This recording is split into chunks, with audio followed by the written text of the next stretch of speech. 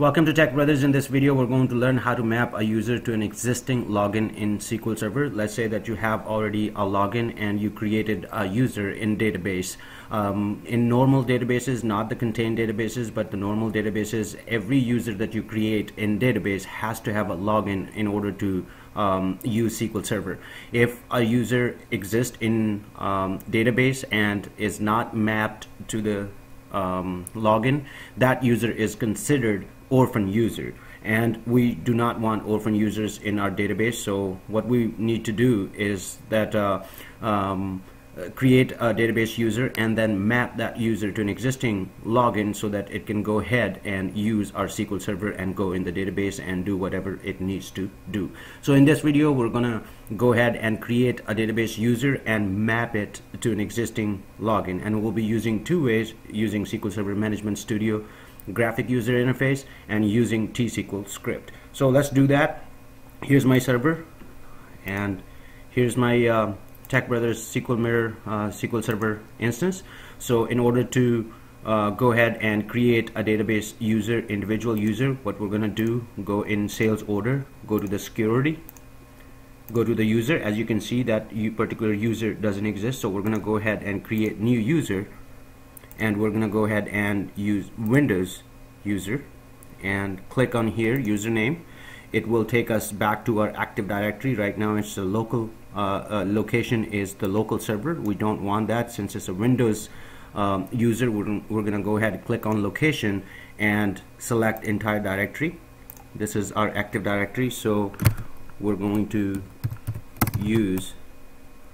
go ahead and case Scott. We're gonna check that if this user exists in our Active Directory, so we're gonna go ahead and click check name, and this user does exist in our Active Directory, so we're gonna go ahead and click OK. And up here there's a login name, so right now we can go ahead and map this particular user to an existing login. It could be the login with the same name, it could be some other login. You don't have to create login for every user. You can have one login and map multiple users in SQL Server to that particular login. So we're gonna go ahead, in this case we do have a login, Tech Brothers K Scott, so we're gonna go ahead and map this particular user to this existing login. So let's go ahead and check the logins. As you can see right here, the Tech Brothers login is there, so we're gonna go ahead and click that login, click OK, click OK. And default schema, we're gonna go ahead and give default schema DBO to this particular user, and we're gonna go ahead and click OK. As you can see right now, this user is created in the database, and we're gonna go ahead, double click and go to general and see right here it is mapped to the login. So now this user can come in SQL Server and start using the database. Now let's use the second method. I'm going to go ahead and delete this user, and we're gonna go use our T-SQL script and do the same thing, and let's see that if we're successful. So we're gonna go ahead and open our T-SQL. I already have a script right here. As you can see, the script is first is creating the user in the database.